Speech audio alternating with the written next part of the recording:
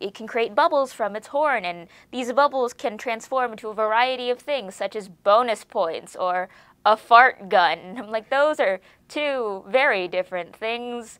Another fun one was the blueberry dragon that lives in space, which is super fun because in the worlds of D&D, space means wild space, which means psionics, which means like Spelljammer-esque setting. So I got to create this wonderful blueberry dragon that lives off in wild space and has like psionic spellcasting.